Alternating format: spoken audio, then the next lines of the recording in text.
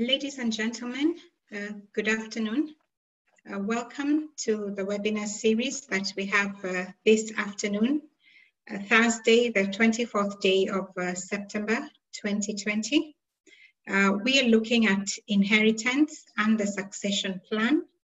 Our speaker today is Bernice Muya. Ms. Muya will be helping us discuss whether succession is a success in Kenya.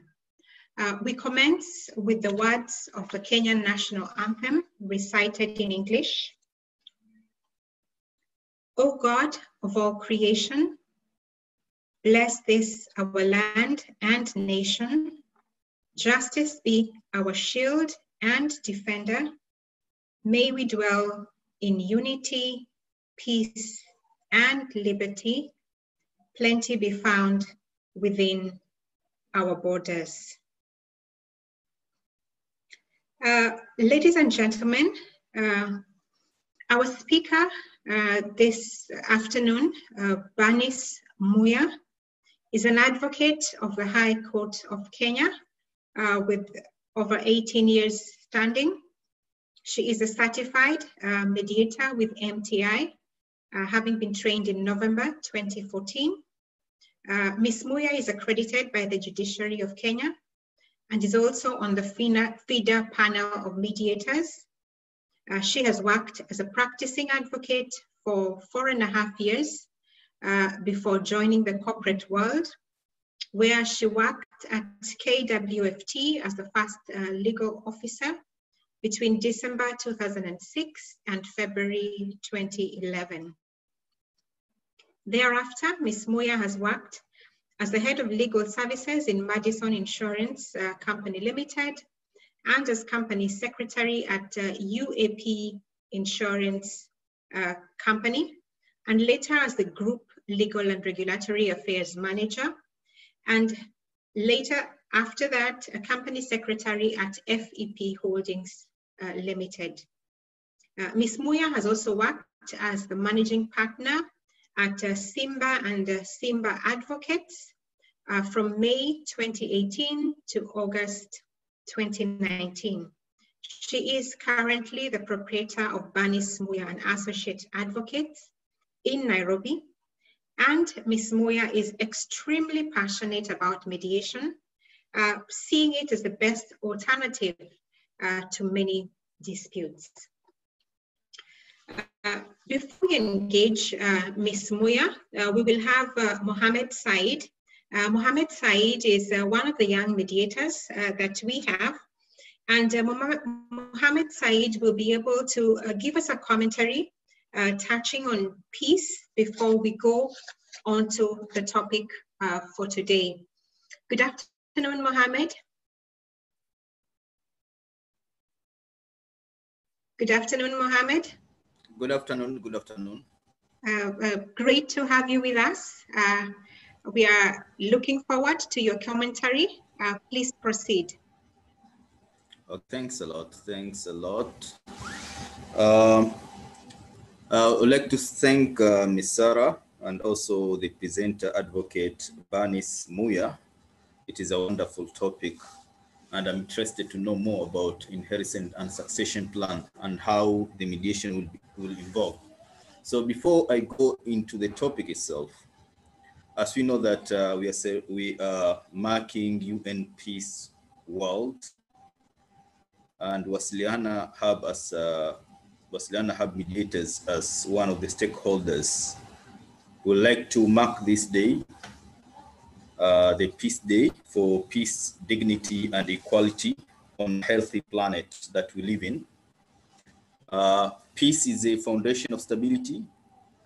Peace is the foundation of love. Peace is the foundation of cooperation. Without peace, we cannot do anything. So it's a foundation of every stability that we have.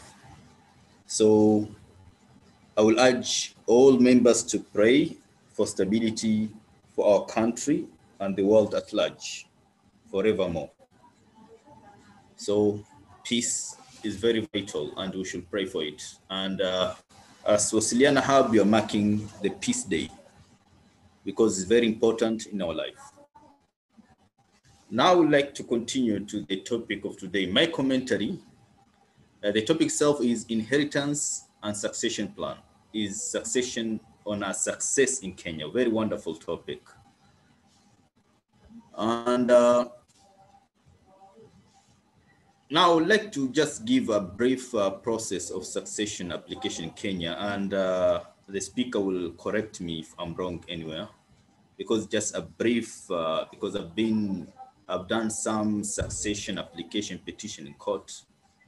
So beneficiary, first they need to select an administrator who petitioned the court. And after they have petitioned, there are some documents that are needed. And then we expect the gazettement. After gazettement, the administrator is provided with grant. And the administrator will be the one administering the estate on behalf of the other beneficiaries. And after that, after some time, in accordance to their plan, they make an application for transmission process for subdivision of the estate. That's my brief understanding of succession. And here we are talking about interstate, which we have testate and interstate. So here we're talking about the one that, the one who died without leaving a will. But now, if we look at the succession process in Kenya at large, there are some challenges whereby I would like the presenter to address. First, I'll find like there is a long process.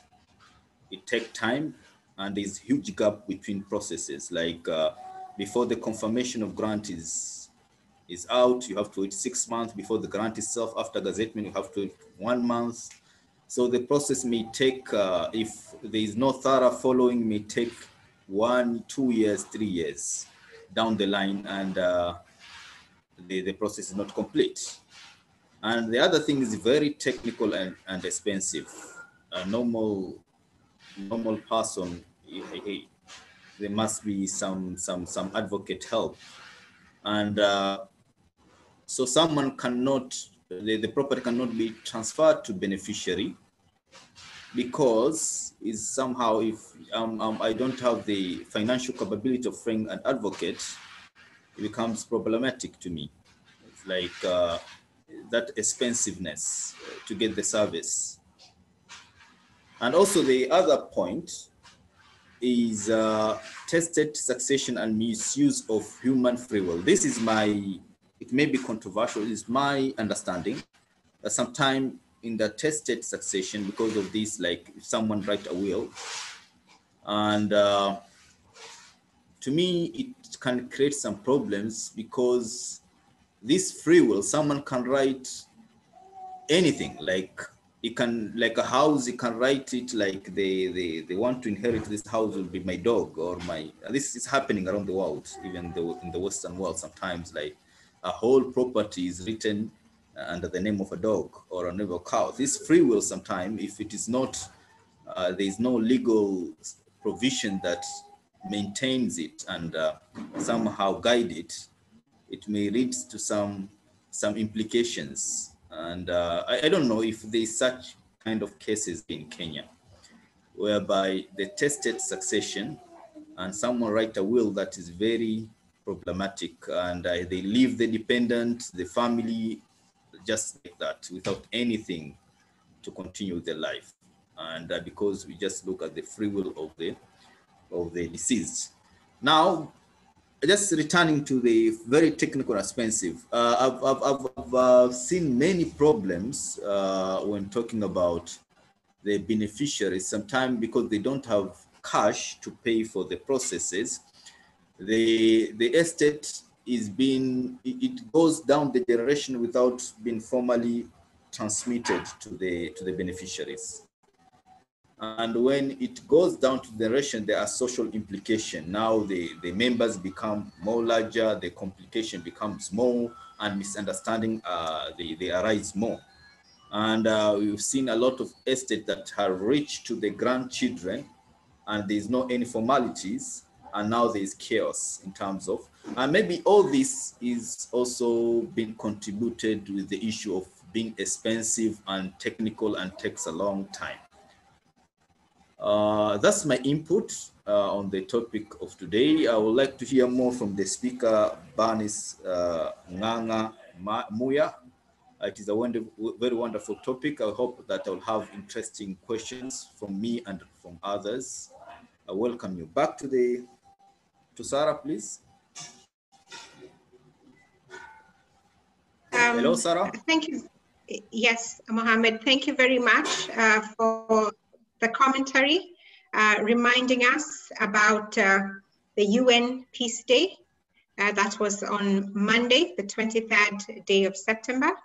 And being able to introduce what Ms. Muya will be able to take us through today. We would like now to be able to invite Ms. Muya to be able to take us through. I know Mohammed has asked a few questions, and please feel free to proceed with your presentation, Ms. Muya, and then we will be able to address the questions towards the end. Good afternoon. Thank you, Sarah. Good afternoon, everyone. It gives me great pleasure to have this opportunity to present on the topic as to whether succession is a success in Kenya. And therefore, I will just delve into it since the introduction has been done. Let me share my screen so that we can all be able to view as I'm presenting.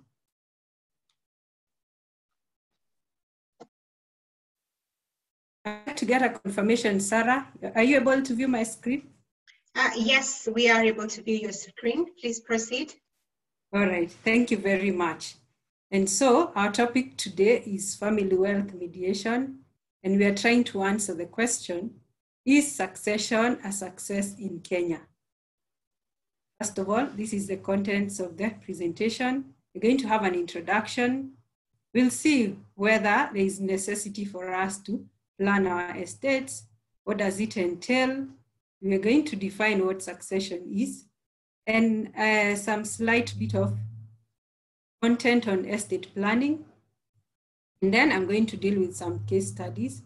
And I have a slide or two on setting up a mediation practice, because let me just give a background that this is a presentation I did once at Wasilianahub in March, just before COVID came in and we had this lockdown. So I also had a slide on setting up a mediation practice, and we are going to conclude. Introduction on me that you already have, that I've been an advocate for over 18 years. I'm a mediator with MTI from November 2014. But I would say that in as much as I became a mediator way back in November 2014, the year 2015, I would say I was just dormant, but in the year 2016, I decided this mediation that I got, I need to make use of it. And so there was that long process of getting into FIDA, where those days we would apply to FIDA because we needed to intern there. I waited for quite a while until June of that year. That is when I was able to get interned with them. And thereafter, I was now able to apply to the Judiciary to be accredited. And I think that happened way back in 2018. So now from 2018, I got a case in 2019. But this year, 2020, has been a bit slow. I guess with the setting up, or rather with COVID coming, like I had yesterday, the Judiciary was set back because we are used to doing mediation physically. And now with the social distancing, then they had to rethink their strategy. So they've been able to, there are a few mediators who have been doing the process online. And I hope that I will soon be able to continue with the same. Because for FIDA, we have also not been doing much. But now we were trained the other day on the online mediation. So I know that soon we are going to start doing this online mediation. So I've practiced in the corporate world and I've gone back to practice. So right now I'm running my law firm at Bernice Muya and Associates here in Nairobi. So what are my areas of practice? I'm a mediator, like we have said, and I've said that I'm passionate about alternative dispute resolution. And I would say that this interest goes back, way back to when I was in the university many years back, because I did my dissertation on alternative dispute resolution methods. Because many times, or most Kenyans have this idea that when I have a dispute, I need to go to court. And yet we know that the court process, like Mohammed has made his commentary, is very technical, it is expensive, and many times the relationships between the parties are not resolved. So that's why I'm more passionate about mediation and other ADR systems rather than litigation. So in fact, they are among the areas of law that I have listed. You won't see me listing litigation, though of course that's where I started, and if a matter needs to go to court, I would be able to take it to court. So those are the areas where I specialize mostly: commercial and corporate law, labor and employment law. And this is so relevant, like in the days where we are in. This COVID situation has rendered many people jobless, and it's not a very pleasant situation. So we know as far as employment law is concerned, there are many disputes that have come up. I also deal with insurance law. Like you've seen, I worked in 2 insurance companies. I am also a lawyer who registers matters to do with intellectual property, trademarks, and in Wasilianahub, there is one of the sessions that we had, not even quite a number on trademarks. So this is something that has been made, the members have been made aware of. Succession and estate planning, which is what we are discussing today. I also deal with property and real estate law, debt collection, and I may not need to say that right now, with this COVID situation, there are very many people who are unable to pay their debts. So I believe that cases or matters in this area of debt collection have increased. I'm also a certified public secretary. Nowadays, we are calling ourselves certified secretaries. So I deal with matters to do with companies, registrations, filing annual returns, and all that. Now, coming to this topic, is it necessary for us to discuss succession planning? And I would say this is something that we really need to discuss, because we work so hard for maybe 10 to 30 or even 40 years, depending on how old we started working. Maybe if you started working in your 20s and you retire in your 60s, then you've worked for 40 years. And therefore, the first day we start working draws us closer to that day of retirement or death. It is therefore important that we have to think about succession planning. And succession, how we define it, is that it's an action or process of inheriting a title, an office, or a property. And in the business cycles or circles, they are very good at this, because we always know that for a CEO, the succession planning is that there is someone below the CEO who is being groomed to take over when the CEO leaves. If you have a head of department, then below the HOD, the company has already identified someone whom they are grooming to replace the current holder of an office. Because we know that when the leader leaves, either they resign, they retire, or they die, someone else needs to take over that position. But when it comes to our own personal affairs, we are not very good at that. Yet that is the context where we need to take more care. Because in our personal affairs, family wealth preservation implies that we need to plan our affairs in preparation for any eventuality, because we know we are surely going to retire, we are going to die, or we may be rendered incapable. And the law in Kenya that deals with succession matters is called the Law of Succession Act, which is Chapter 160 of the laws of Kenya. And it has been in existence for very, very many years. Like Mohammed has said, there is a bill that came up in 2019, which has not yet come into, it has not yet become law. So we are still dealing with the old law.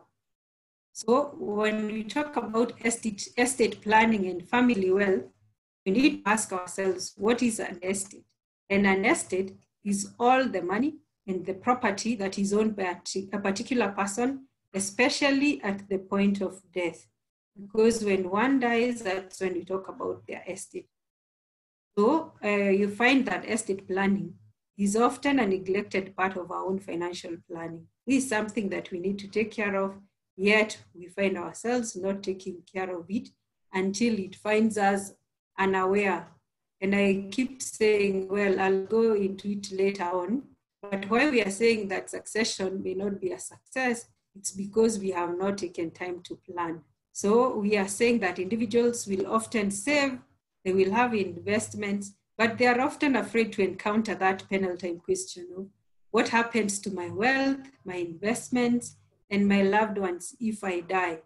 There is this notion in Kenya that if I write a will, it means that I am going to die. And yet, whether we like it or not, death finds us in many different ways. For some people, they become sick, they die, others die because of accidents, and many other ways that people die. So whether we are planning to die or not, it is guaranteed we are going to die. And so it would be better for us to prepare for it. As in, we need to do or to face those fears that we have and deal with them. And we'll find that most Kenyans do not have a will. And you will find that even fewer Kenyans have an estate plan that includes trust arrangements. I will talk a bit more about wills and trusts as we move on. And so when we talk about wealth, where does our wealth come from? It comes from land, comes from pension benefits, from insurance policies, from business proceeds, and many other ways in which we make money. And I decided many of us are Christians, and even those who are not, we may be aware what the Bible says, and I have quoted the Bible. Proverbs 13:22 says, a good man leaves an inheritance for his children's children, but the wealth of the sinner is stored up for the righteous. What this clearly means, I'm sure many of us are good.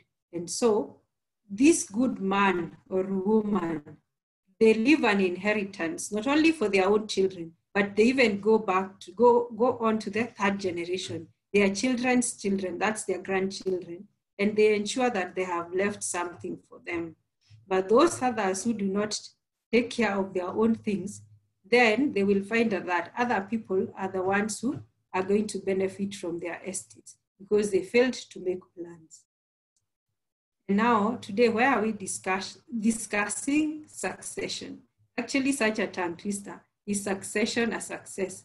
Okay, so what many don't realize is that as soon as one starts working, there is need to prepare for retirement and for succession.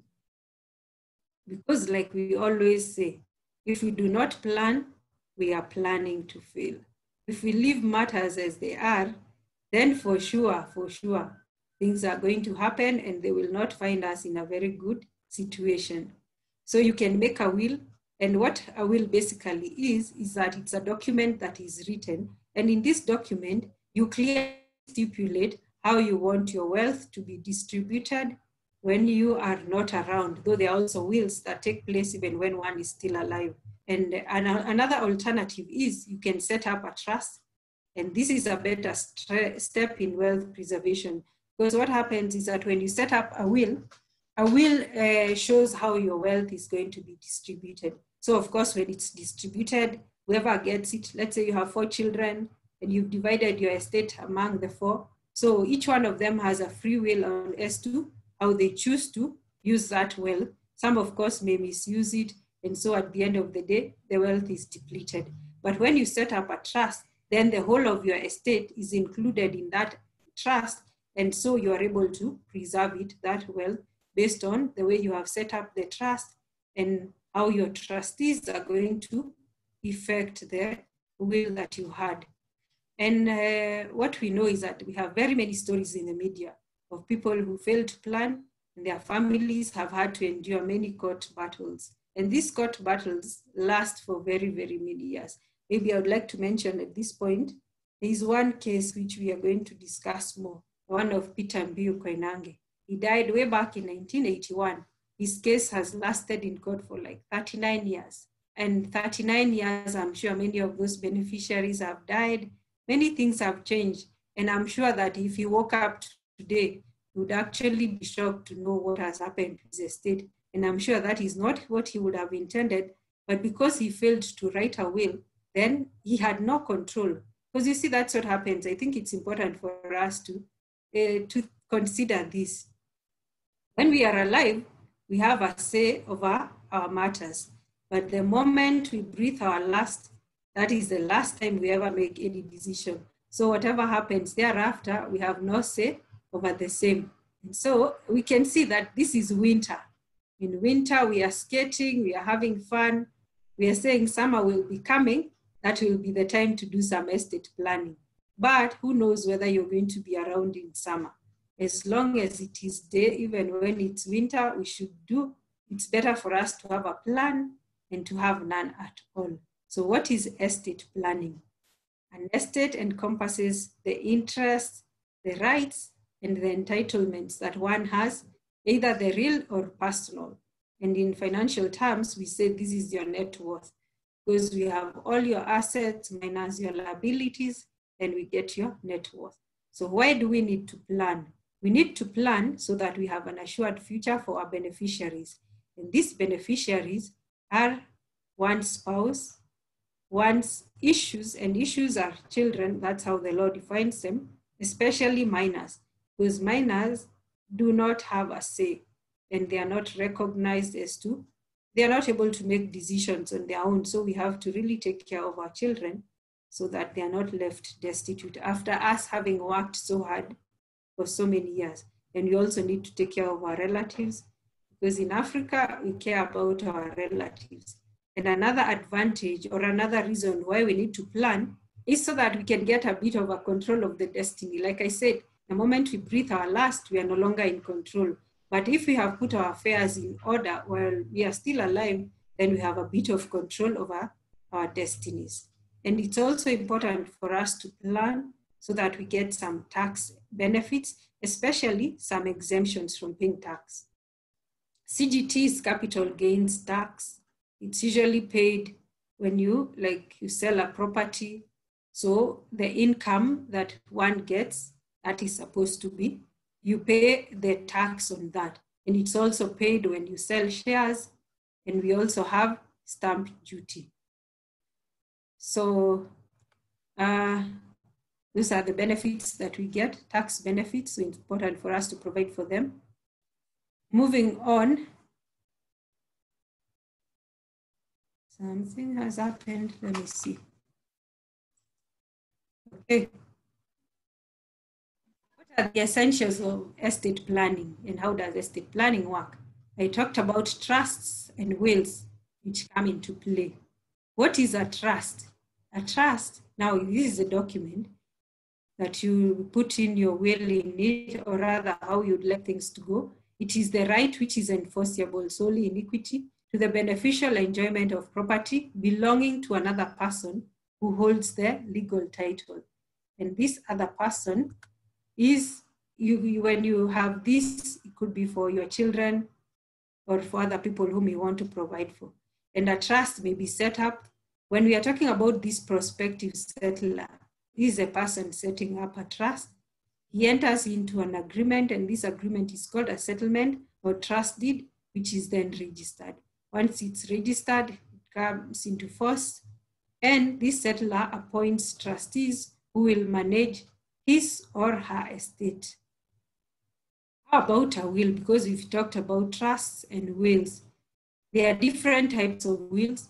We have oral wills. These are wills that one says, this is how I would like my estate to be administered when I'm gone. But there is a condition that an oral will can only be valid for 3 months. It has to be made in the presence of 2 witnesses. When we say 3 months for it to be valid, it means that if one was to make a will in September and they die in December, that will is still valid. But if somebody dies in January, then that will is not valid. It's only alive for 3 months. There are also conditional wills that come into force when a certain condition is fulfilled. We have privileged wills, and they are made by those in the army, and they can be oral.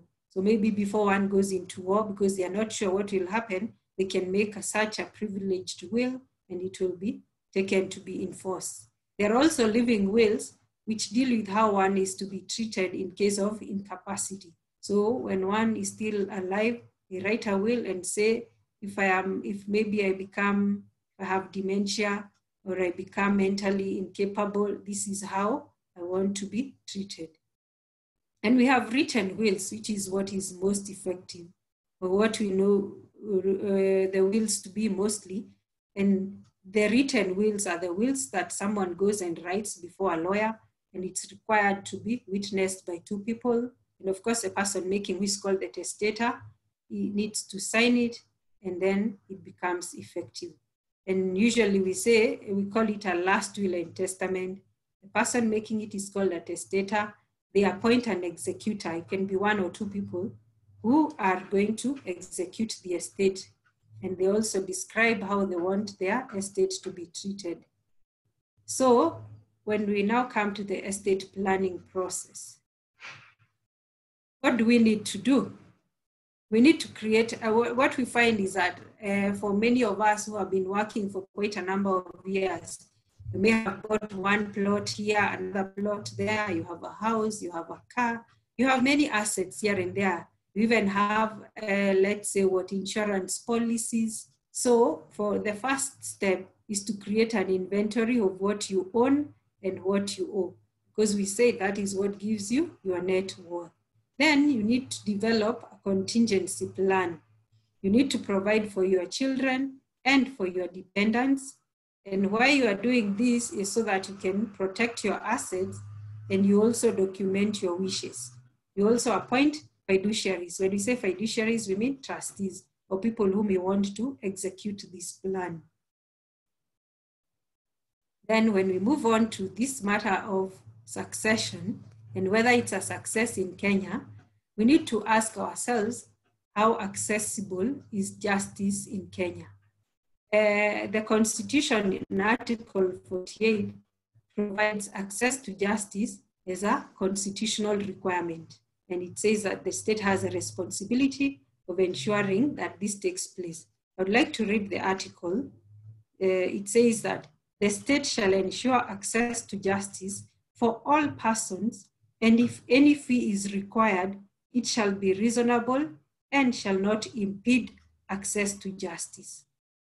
So the responsibility to ensure that there is access to justice is upon the state, and it is supposed to be for all persons. But when we say that we all have access to justice, I'm sure there are many, many people who say they do not have access to justice. And it doesn't matter that they could have gone to court, because going to court is one thing. Feeling that you got what you really wanted is something else. First of all, the commentator talked about the expensive process. Here, the article in the Constitution says that if any fee is required, it should be reasonable and should not impede access to justice. But, well, of course, if you need to go to court, you have to pay some money for filing fees. And if you have decided to use a lawyer, you need to pay your lawyer fees. So that fact alone is an impediment to access to justice. We are finding that access to justice is more than improving an individual's access to court or guaranteeing legal representation. When we delve further into that, it means that it is the ability of people to seek and obtain a remedy, and this remedy should be through formal and informal institutions of justice. And this has to be in compliance with human rights standards. If we have equal access to justice should involve extending the reach of the formal rule of law institutions to the population, and they need to do this by removing barriers to their use. This is what the judiciary itself has defined it in their status report on sustaining judiciary transformation. And this report was released on 4th of March, 2020. And we can see that the judiciary has tried to bring this access to justice to the population. Recently, I think it was in the month of August, when the Chief Justice launched these alternative justice systems, whereby these are these informal institutions where people can go to access justice. And we find mediation as one of these, because we know that mediation is much more accessible. It can be accessible to more people if they know. It is much cheaper. And we are also aware that mediation gives people the sort of settlement that they can live with. Because like what I said is you can go to court, the court process, the way it is adversarial. When we say adversarial, means you have an adversary. It's either me, I get justice, and you don't. It is not a win-win situation. If one party wins, the other one loses. But with mediation, you can have a win-win situation where each party, because we say in mediation, the mediator just helps the parties to come to a settlement. It is what each party can live with. And we find that in court, the court process does not care about emotions, but the mediation process takes care of emotions. Because for many people, why they even decide to go to court, some of them want to teach the other person a lesson, which really is not a way to access justice. So now coming to the real matter of our discussion today, this question that we are seeking to answer: is succession a success in Kenya? And my answer is that it is not. It is not a success because we have too many succession cases in court. In the area, we have cases of prominent families, and their disputes have been in court for very long. I just mentioned Peter Mbiu Koinange. In one of the slides, I'm going to tell you exactly how long. I already said 39 years, how long his case has been in court. We also have now we are just talking about the prominent cases. We have the case of Njenga Karume estate.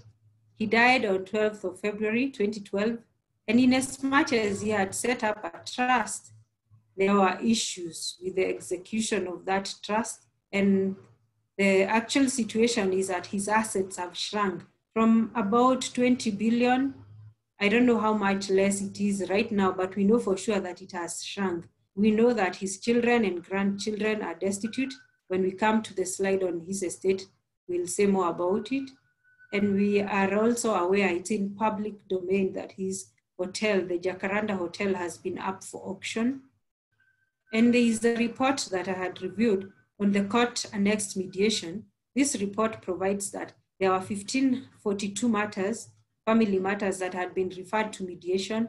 Out of those, at that point, which was I think last year in October, 1036, that's 1036, had been concluded. 497 of them had settlement agreements, meaning that those ones had succeeded, mediation had succeeded.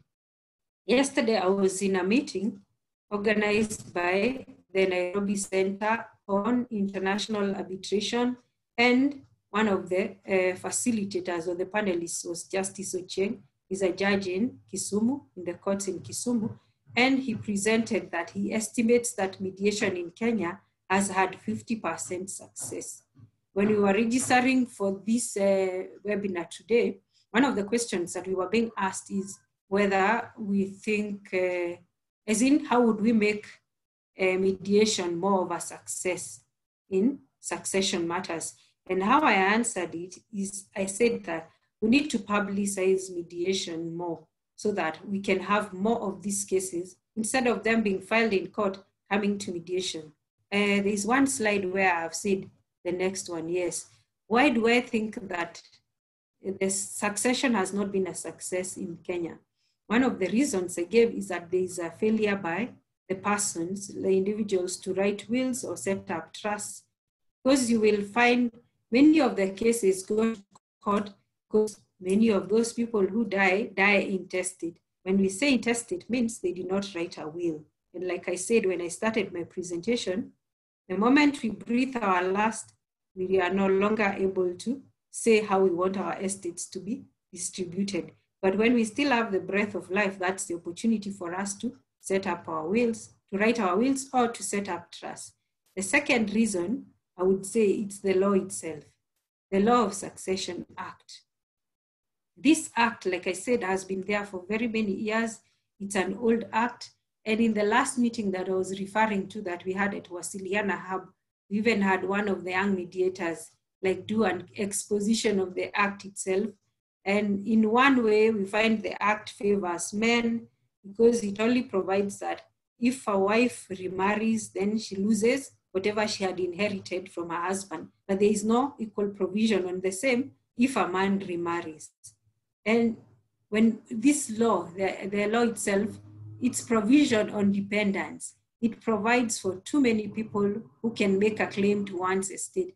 One may even have written a will and provided, this is how I want my estate to be distributed. But still, there are very many people who can challenge that will in court, and the process can end up taking so long. At the end of the day, that's why we have too many cases in court. And the third reason I've given is the court process itself. It is technical. It is rare that you will find a layman finding a succession suit in court. We call them succession causes. Because first of all, like our commentator said, we have to have beneficiaries. They need to sit and agree. And even when they agree, there are many documents that are required. They need to go to the chief. The chief has to write a letter. And nowadays, when I file a succession matter in court, they even want the original death certificate. And even where to file a matter, someone could have died in Nairobi, but because their land is located, let's say in Murang'a, the matter has to be filed in Murang'a. You know, it's too technical. And so not many people are able to file these cases. And we also talked about expense. If you're not able to afford that, the money to file that, it may not be too expensive, but it also depends on where one is coming from. There are some parties who are not able to afford that. And because it looks, well, it's not that it looks like, for you to get that grant, it has to be granted by the court. So it means that every person who dies, then, and they want to deal with their estate, they have to go to court. Because even the person who has a will, that will also has to go to court. Those are the matters we call probate and administration. The will still has to go to court. So all that process makes it too long. So we find there are too many cases, so there are backlogs. The lawyers, like you will see, the lawyers themselves can make the process take too long than the time it's required to take. Where the parties themselves are disputing, some of them, because of corruption, can bribe court officials such that a file disappears. So there are very many things that cause this, but we should look for a way on how to deal with them. I've looked at some few perspectives. On the family disputes perspective, there is failure to agree or to compromise, because like we said, when one dies, then the beneficiaries need to agree, so that once they file the matter in court, then it does not end up taking forever. It just goes ahead. If it is not disputed, it's usually a simple process where the court then issues letters of administration, the limited grant, and then after 6 months, it's confirmed. One of those cases is this case here I've quoted of Albert Karume and two others, versus Kongo Gatabaki and another. And it was a civil case, number 125 or 2015, deals with the Njenga Karume estate. And you will find that Albert Karume is one of the children, the sons to Njenga Karume, while Kongo Gatabaki and the other person, these were the trustees to the estate. So the main dispute as far as Njenga Karume's estate was concerned is a failure to agree between the children and the trustees whom he had appointed. Then secondly, the family dispute can come up. The family members keep a dispute in court, preventing the rightful beneficiaries from being paid. This is the Kirema case. Margaret Kirema and 4 others versus Catherine Jerry Masharia and another. And this case was filed in 2014. This is a case whose details I'm well aware of, because the last law firm I worked for before I came to set up my own, we were representing some of the parties here. And what I found is that every year, regardless of how much work had been done, the lawyers had to be paid a certain amount of money. So if the longer a case stays in court, the worse it is for the beneficiaries and the more someone's estate gets depleted. We also have the Mbiu Kwenanga estate. So now if I go to each of these I had mentioned, or before I go to that, I wanted to, to just explain further on the Law of Succession Act. And one of these, which I think is the biggest cause of the failure of the law, is how far or how wide it provides for dependents. So this section 29 defines who a dependent is. At A, it says the wife or wives And many of the cases which I have come across are usually polygamous cases, many more rather than where one had one wife. It even provides for a former wife or former wives and the children of the deceased, whether or not they were being maintained by the deceased immediately prior to his death, meaning that children who are married, children who are grown up, still have a right to claim to somebody's estate. And then we have such of the deceased parents, even step-parents, grandparents, grandchildren, stepchildren, children whom the deceased had taken into his family as his own. They may not have been his biological children, brothers and sisters, and half-brothers and half-sisters, as were being maintained by the deceased immediately prior to his death, and where the deceased was a woman, her husband, if he was being maintained by her immediately prior to the date of her death. This last bit, the section C, is one of those I was referring to, where it says that even a dependent can be someone's as in husband, yes, if he was being maintained by her immediately prior to the date of her death. So can you see how wide this interpretation of the law is? I believe that this is one of those. And also, even where I read in the Act itself, where even where one has a will, if someone feels that what has been left to them is not what they would have wanted, they have a right to challenge that. Yet when I write a will, it is what I have worked for. So I am the one who should determine how much somebody else gets. As long as I am not leaving out to my dependent, then the ones whom I leave the property to should not have a right to challenge what I have willed. That is what I feel. I don't know whether at the end you will have the same view as I have, but we will have such a session. I had talked about this case study of Peter Mbiu Koinange. Excuse me. His succession cause number 527 of 1981. And of course, it deals with the estate of Mbiu Koinange. He died, he was a minister in Jomo Kenyatta's government. I also saw that he was a minister in Moi's government, and he left an estate which was worth over 30 billion Kenya shillings.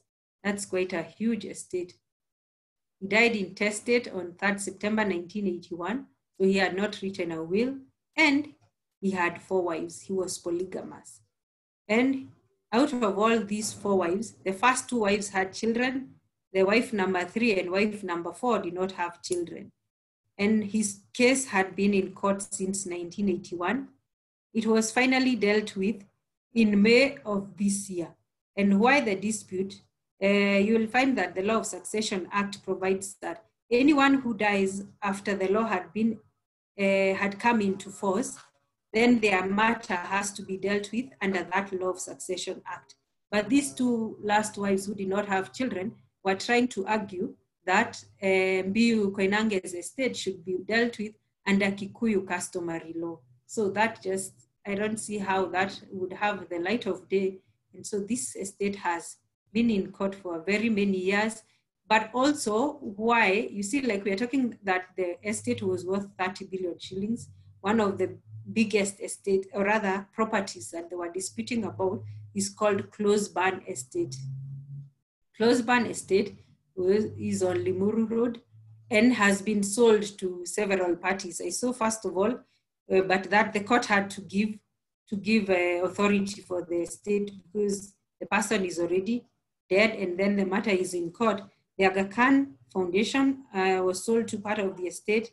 Centum, that is where Two Rivers is built. So if you know where Two Rivers is, that was part of Mbiu Koinange's estate. And there is also this Karura Community Chapel.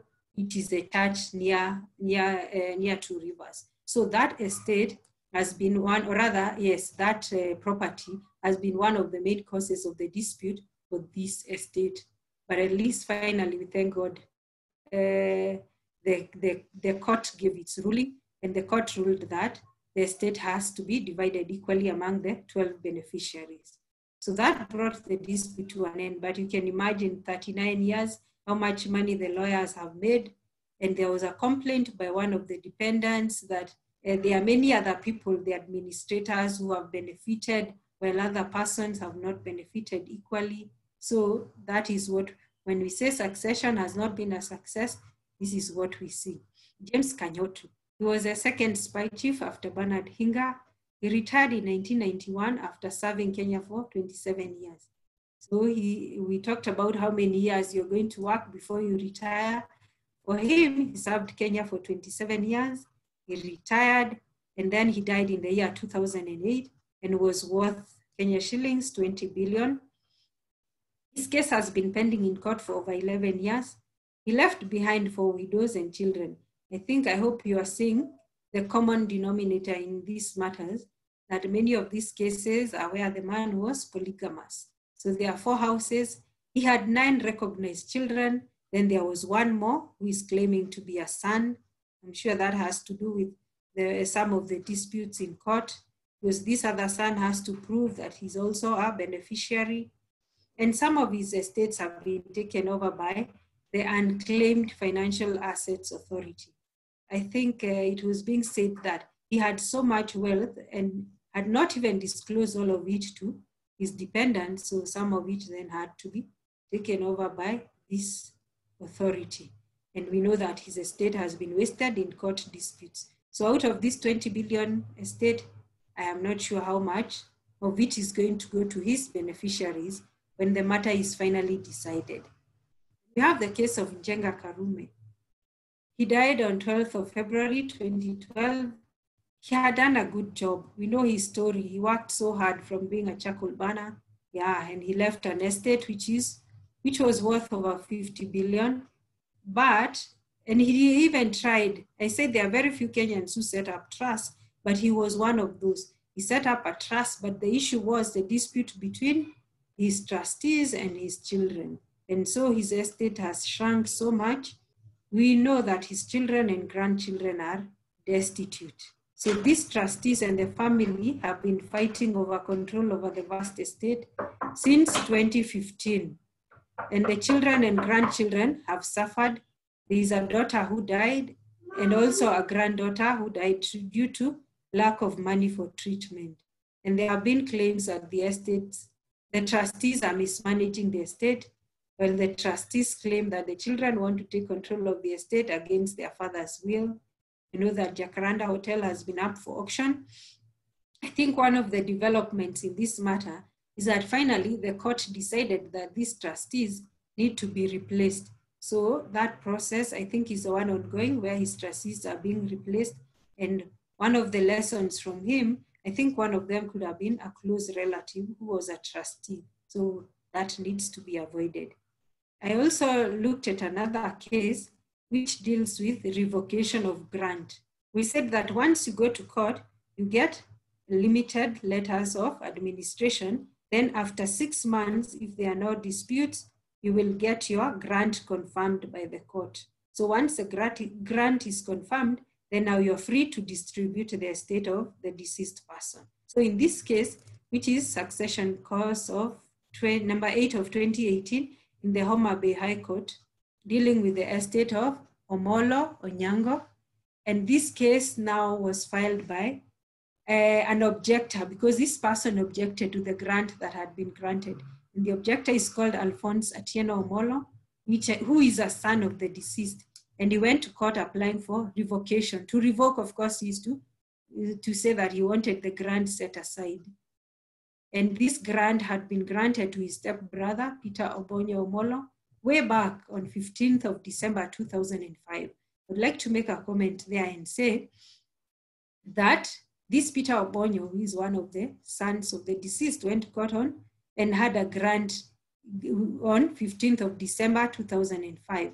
Yet, like 13 years later, this other son went to court to have this grant set aside. And this grant had been confirmed on 9th of September 2009. So why we may even have all these matters and why we are saying succession is not a success is that even when you go to court and you have the court grant, you give you a grant and the grant confirmed, someone still has an opportunity to go to court and have that grant revoked, and you go back to the whole process of letters of administration. The issue here was that this objector went to court and said that the other son had obtained the grant fraudulently, since he had failed to disclose all the beneficiaries of the estate of the deceased, and the deceased in this case had married 5 wives. And of course, the matter went on, the evidence was given by affidavits, and the court held that since the petitioner, that is the son, Peter Obonyo, had failed to include all the beneficiaries of the deceased, and he had also concealed material facts, the grant had to be revoked. When we are talking about these material facts, some of the facts were that the deceased person had 2 properties, but when the petitioner went to court, he only disclosed 1 property, and when the grant was confirmed, he himself asked the court to grant him that property, and he didn't care about the other children who are there. There were other sons and there were other daughters, but he only wanted himself to be provided for. And the court gave very good, the court talked quite a bit on the law, and the court held that this act, that is the Law of Succession Act, it seeks to ensure that the right persons inherit the property of the deceased and the right procedure for doing so. And the court even said that if the deceased person had written a will, then there would not have been any need for the parties to go to court. It goes to emphasize the point I had said earlier, that where one has a will, you avoid some of these disputes. So what are the lessons that we can learn on family wealth creation? In the media, there are estimates that there are suits worth 500 billion. I hope you can see that figure, 500 billion relating to inheritance disputes, which are pending in court from departed billionaires. 500 billion is quite a figure. If some of these cases were brought to mediation, I am sure that they would be dealt with in a much faster time, and there would be better relations between the beneficiaries to one's estate. And all these cases are pending in court. And you will see my second point there is that the court system appears to only benefit estate administrators and the lawyers on both sides. I think I already alluded to that.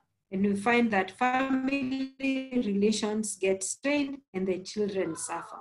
Like we have seen the estate of Jenga Karume, the children have suffered. I'm sure even in all these other estates, the children end up suffering.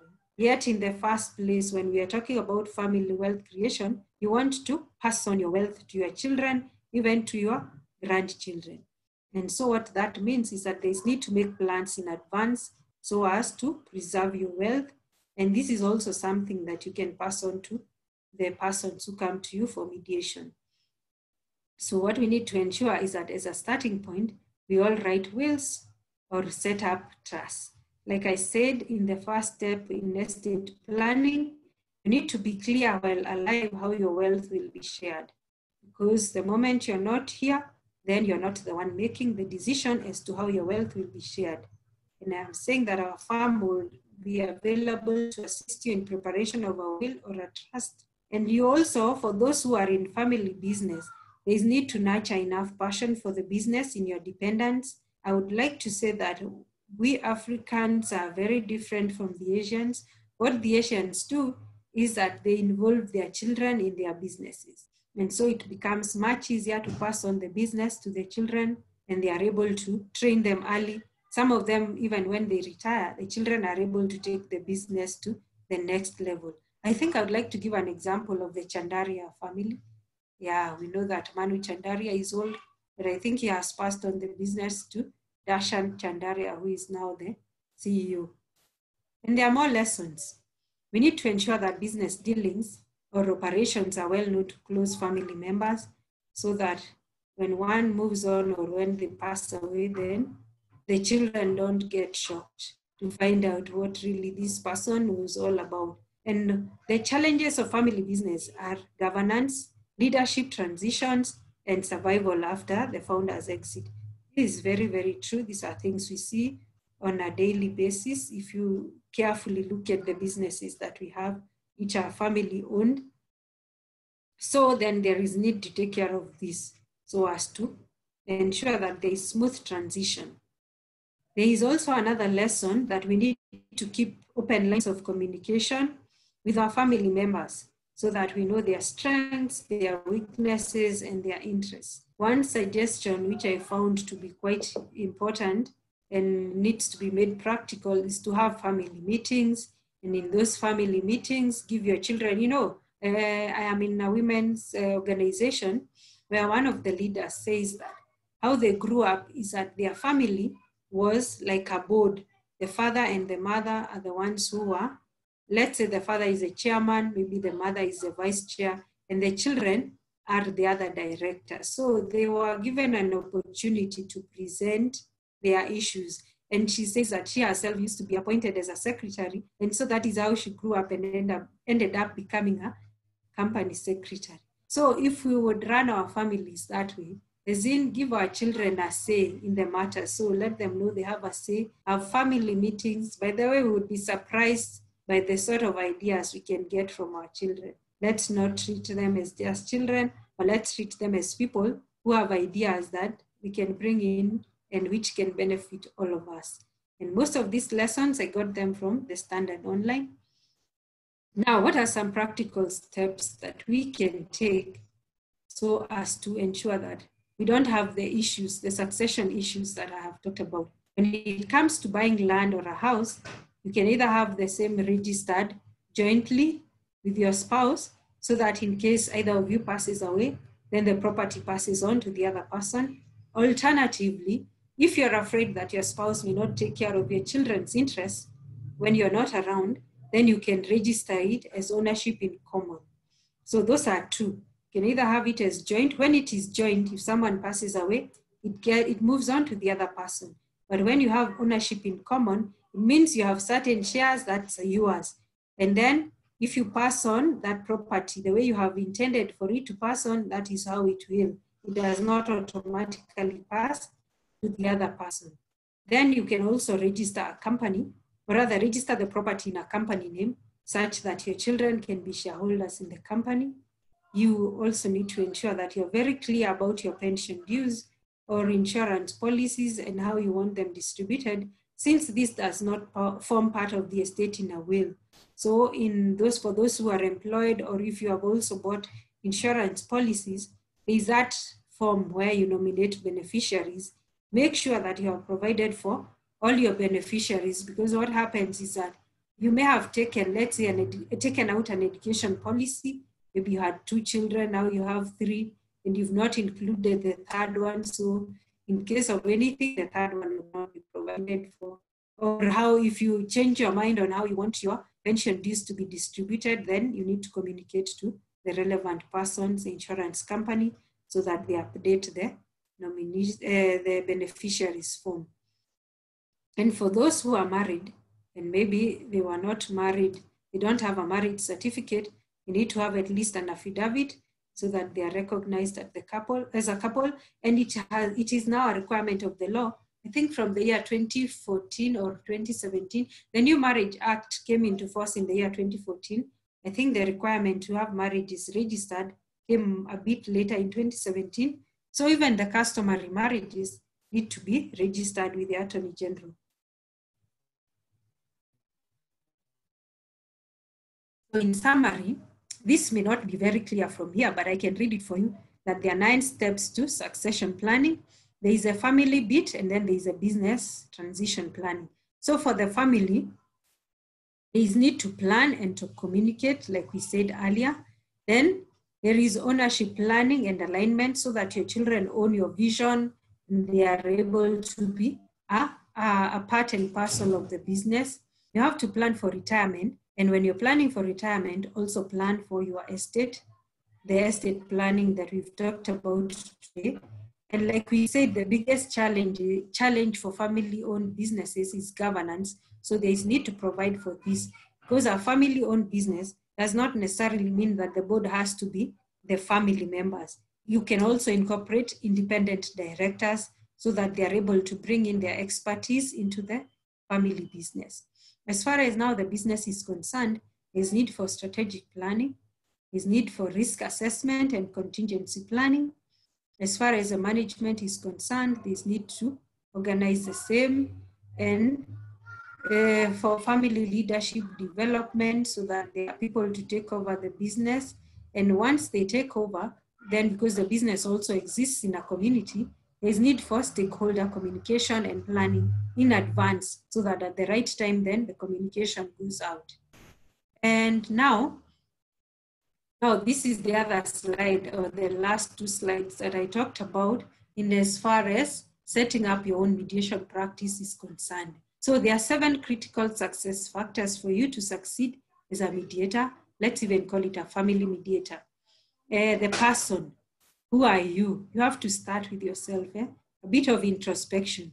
Who are you? Are you self-aware? Do you know your strengths and your weaknesses? I'll delve a bit more on that. And then the process. Are you conversant with mediation in succession planning? That you need to gain the knowledge. And in as much as you may not be a lawyer, there is no harm in you getting to know a bit more of what does the law provide, and as far as succession is concerned, and which part can I, or which role can I play in this process. And like we said, from the time of the COVID, there's need for mediators to also know how to conduct mediation online. So that's also another skill that is required of the mediator. Then market outreach, like I said, we have to create the awareness. People out there need to know that we are mediators, that we have the skills, we have the knowledge, and we even have the experience to be able to handle these disputes. We also need to have networks and collaborations. We usually say that your network is your net worth, and Wasilianahub is doing a good job in bringing together mediators for such a purpose. Now, when it comes to practice setup, we need to have a professional practice, like lawyers, doctors, engineers, accountants. Every professional has a practice that they have set up. It's the same way we need to take mediation, take it like it's that professional practice that we need to set up, therefore ensure that we have a business plan and take care of it just like you would set up any other business. Of course, when you are setting up your mediation practice, you need to be paid for your services. So you have to consider your fees. How much will you charge? And are the fees going to be reasonable?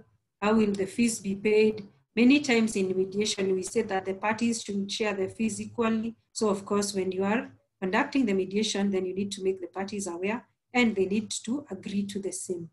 Learning and growth is that we need to ensure that we are continuously growing through CPD, through gaining these new skills that I have said, and as far as doing mediation online is concerned.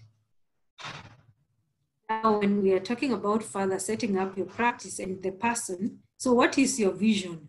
What is your drive? Why did you become a mediator? I've talked about self-awareness so that you know your strengths and your weaknesses. And one of the ways in which you can get to this is to write an essay to yourself. Why should anyone employ you as a mediator? What are your skills? What is your experience? As in, why should people come to you and employ you as their mediator? Then you need to write a short mediator bio. What is your training?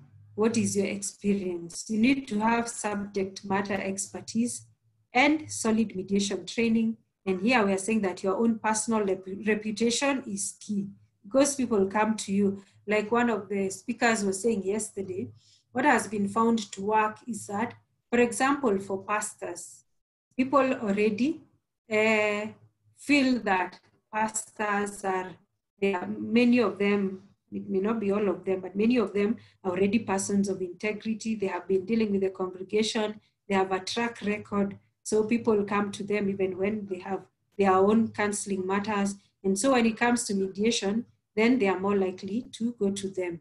And there are some who have really made out a niche for themselves as mediators. Maybe there is one I can mention here. We know Reverend Ngángá. For some of us who are mediators know him. He's had a track record for that.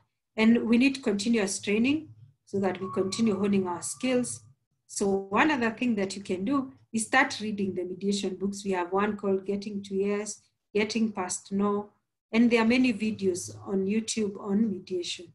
And we also need to get connected, be a member of an association like this one, Wasilianahub, get a mentor or a coach, because we get mentors for many other things, but also professionally, it's important for us to get mentors and to get coaches. And another way for us to to continue gaining more experience is to volunteer to mediate. Like I had mentioned, I mediate in FIDA. You can also do that in churches, in mosques. And we are saying that this is the fastest way to have mediation experience. Because here you're not telling people you have to pay me, but where people you volunteer and then they see what you can do, they will have more confidence now to either refer you, or when they themselves get another dispute, they can come to you. And of course, we have the court-connected mediation programs, and you need to practice. Practice in your own backyard, set up an ADR practice group. That is something you can think about. Then look for educational and speaking opportunities, and also write something. Write articles on topics that are important to you, and you will be able to find a receptive audience. And that brings me to the end of my presentation. Thank you for listening. Over to you, Sarah.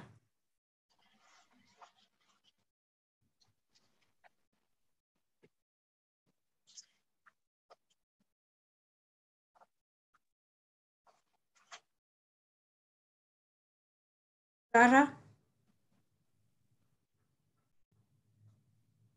Hungary, will take over. Thank you very much.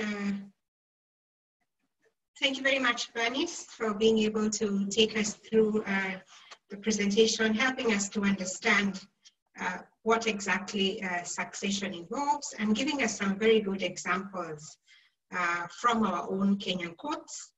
And then finally, leaving us mediators with some questions to think about. We'll go into a question and answer session. I will just begin by reading a comment from Edwin Apacha. And Edwin says that sometimes us men are the ones who lay fertile grounds for disputes when we pass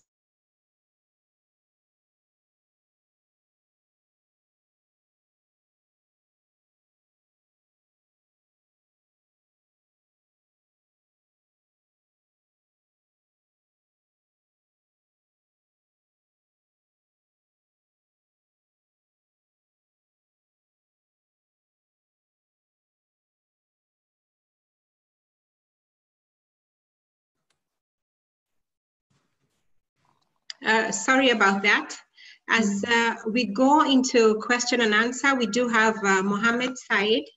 Mohammed Said is a young mediator, and he was able to give us a commentary at the beginning of this afternoon's session, where he touched on the UN Peace Day and was able to introduce the topic for today.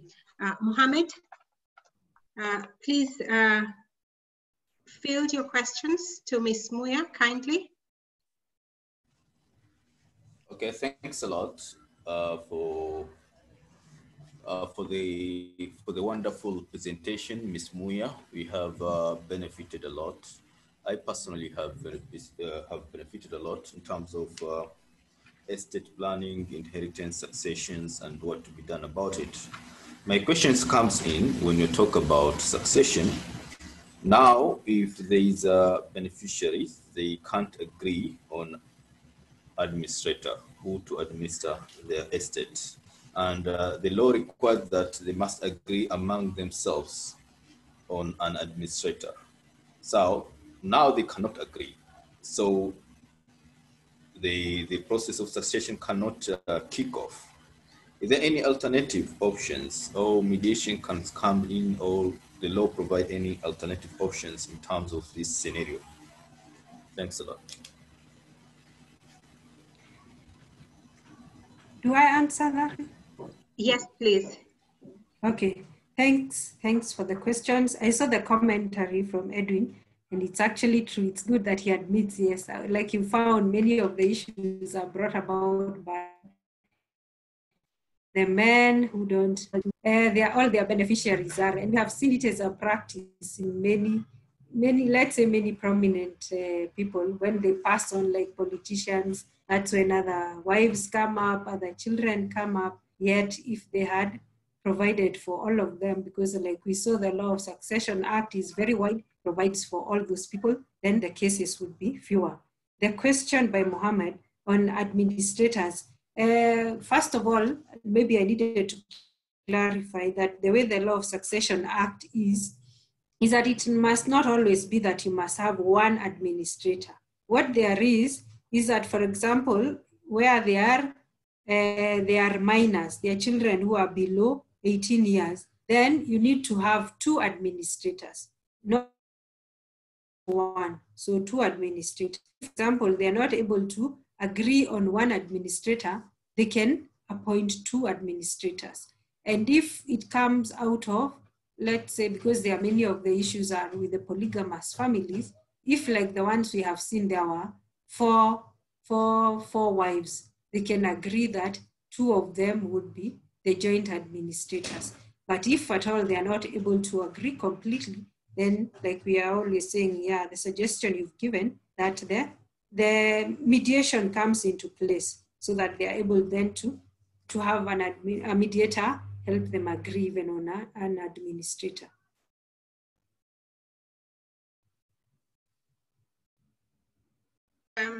Thank you for that, Ms. Muya. Mohammed, you can ask another set of questions and then we will proceed. Okay, thanks a lot. It was a wonderful reply, I've understood. Now, my second question is, you have seen that in accordance to the many examples you have given, there is a conflict between the trustees and the beneficiary. And one of the recommendations that you have given that it's better for someone to plan his estate before his death by writing a will. And by writing a will which involves trustees. And now, even by doing that, you cannot avoid the conflict that you're seeing between the trustees and the beneficiary. So there is a need of a goodwill of those the trustee themselves, because sometimes it creates a problem for the beneficiaries. Now, how can mediation comes in? Is there a scenario, a case that you have dealt with that you have mediated between trustees and beneficiaries, and why this conflict between the two? Is there maybe can get a suggestion of how to solve this, because we expect to recur again and again? Okay, first of all, I think I need to clarify that there are 2, where we are talking about the will. For the will, then you have the executors. Then for the trust, that is where we have the trustees. So first of all, in the legal terms, those are 2 things. They are 2 different things. So you may have written a good will, and executors are the people who will have to implement your wishes. So you need then to be clear that the people whom you have appointed are people who will be able to administer your estate the way you would like it to be administered.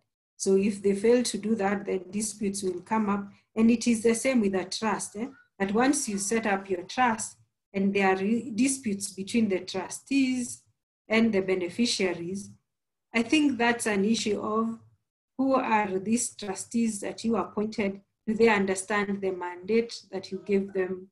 And how willing are they to ensure that your trust is administered in as far as the document that you set up? There are things that you're not able to control. You only hope that once it is in place, that it will be implemented as you would like. And mediation comes in. I think I'm aware that in some of these big disputes, the court has referred them to mediation. But like we know, mediation, the parties have to be willing. They have to agree, because the mediator cannot force a decision on them. So also the skills of the mediator come into place on how far they are able to help the parties come to an agreement. So as far as I myself am concerned, I haven't dealt with a succession dispute. I've mostly dealt with family disputes, like matters to do with divorce and custody, but succession, I haven't dealt with one. But I feel that the experience of the mediator and how well they are able to bring the parties together, that is a key skill that determines whether this succession matter will be settled at mediation and doesn't have to go back to court.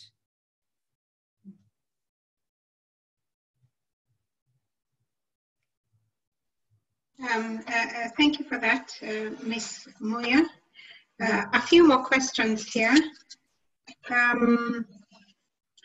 What's the best time to prepare for succession? What is the best time to prepare for succession? And then how long does it take to be able to make the succession plan? How long does it take to be able to make the succession plan? And together with that, who does the family work with in planning for succession? So who exactly is involved in this succession planning business, and what exactly is the role of those who are involved? You could take those 3 to 4 questions together, and then we will give you another set. Okay. So the first question deals with the best time to plan for succession. And I think at the beginning of my presentation, I said, as soon as you start working, you see you already have some income. That is a good time for you to start planning about the succession. That is estate planning, because that's the time you start thinking of what will I invest in? How do I want my life to be? So as you're thinking about what to invest in, as you are buying property, it's good to start at that point. But also, for example, once one gets married and you have children, if you are already at that point and you haven't made a plan, then you are late. It means that you need to do that as a matter of urgency. So the best time to start is as soon as you start working, but also by the time you're getting married and having children, then it means that you must have your succession plan in place. As to how long a succession plan takes, I wouldn't say it takes long, because, for example, if you have decided that it's a will that you want to prepare, you just go to a lawyer once you have your inventory. So what may take time is for you to get your inventory. And the inventory means that you're getting all your assets, all your liabilities, and if they are properties, the titles, are the titles in your names, if maybe they need to be transferred and things like those, that is what may take time. But if the plan itself, like for a will, I think one session, once you sit with a lawyer, one session you can start, but I feel that within a month or so, you should have already finished with your will, if it's a will. The trust may take longer because there's a process of preparing the trust deed, having it registered at the lands office and all those places. And if especially you want to incorporate it as a different, like a matter. So for a trust, some of them end up taking like close to 2 years, at least 18 months. So for a trust, it may take much longer, but for a will, you can do it within a very short time because it does not even need to be registered. Once you have signed it and you've executed it and you have kept it, well, I didn't talk about where to keep it. You could either keep it in your home, you could keep it with your lawyer, but there's also a bit of the probate with the courts. But yeah, once it's already executed, it's good to go. And then for the succession plan, for a business, I was not too clear on whether this third question, the succession plan, is it for a business? Because if it's for your own person, let me talk about if it's your own succession plan, you don't need to involve many people, but what you need to do is, you've already decided, I'm going to write a will, for example. I will write a will. You don't have to involve your children. It is you or your spouse. It is you deciding, this is how I want my estate to be divided. So that one, you don't need to involve any other person except for, you need these 2 witnesses. And for the people that you have decided are going to be your executors, you also need to involve them. If you decide that you're going to set up a trust, then it means that you also need to have, of course, the lawyer, but you also need to have your trustees. And I think that's as far as it goes. So if it's your own, you as individually, that's okay. If it is succession planning for your business, then that's where now you need to involve more people. And that's why I was saying that for the business, you need to involve your family. So that first of all, even before you work, of course, you have a plan in future, how I want it to move on the business from me to my children. So you need to involve them in the family business as you are doing the business. And as they are there, then you have time to assess their strengths, their weaknesses, their interests, so that then you can decide, so and so is the one who will succeed me.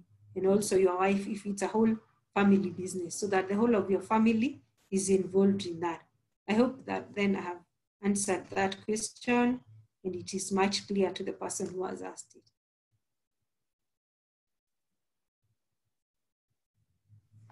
Yes, thank you for that. I'll just give you another set of questions.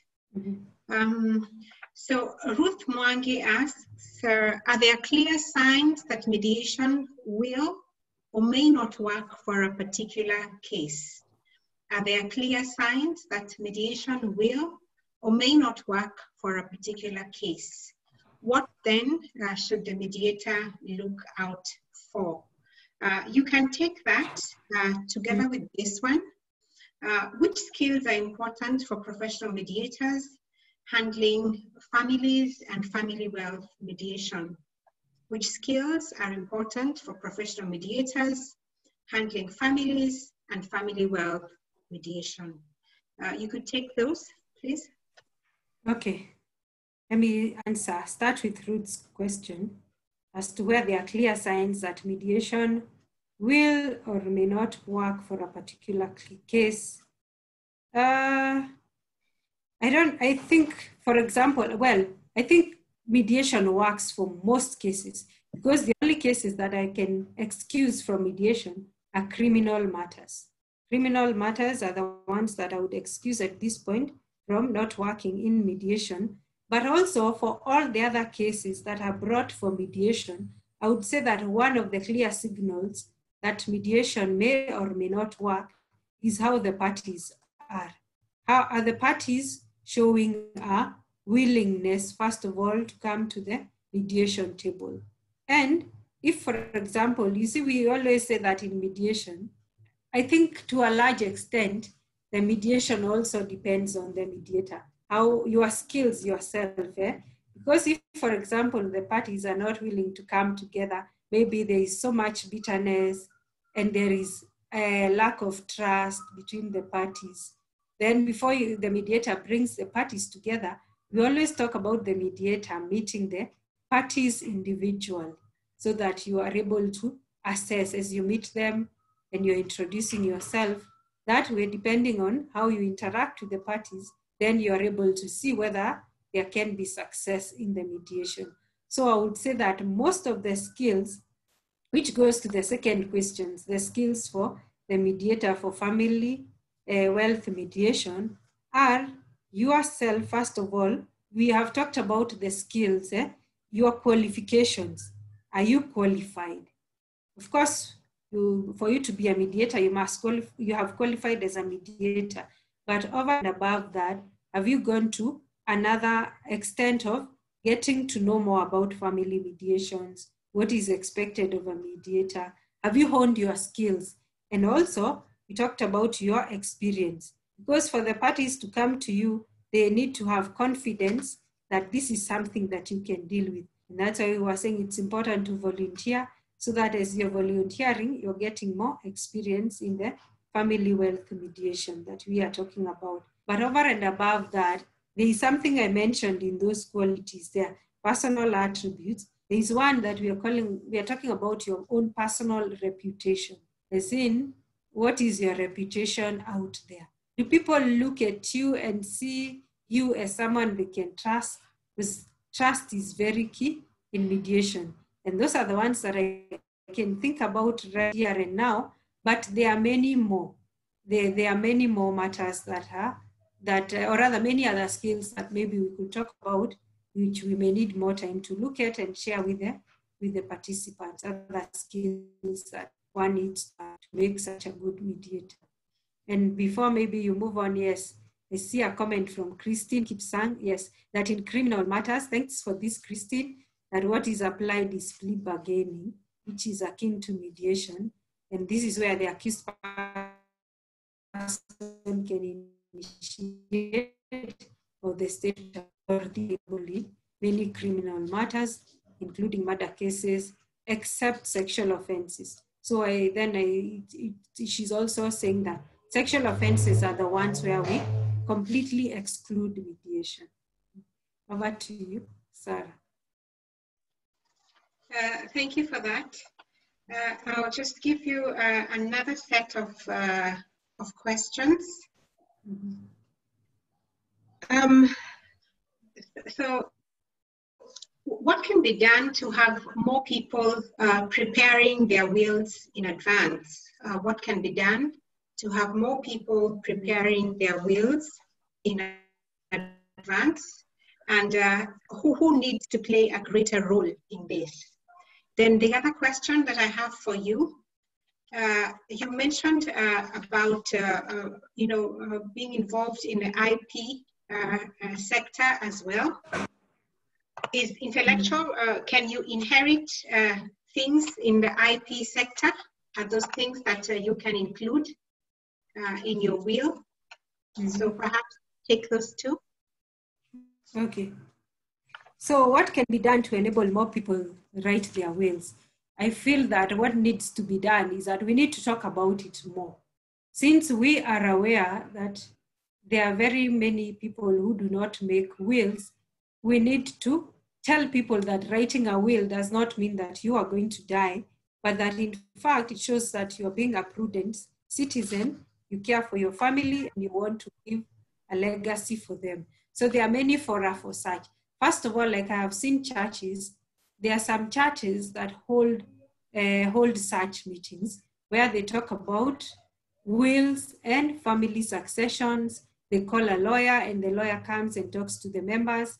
There are also many other associations. For example, in the professional associations, of course, for lawyers are aware, they know they should write wills, but maybe they also need to be told much more for them to know. But all the other professionals in whichever area they are, then we need to talk about it more. The media plays a key role in all these things.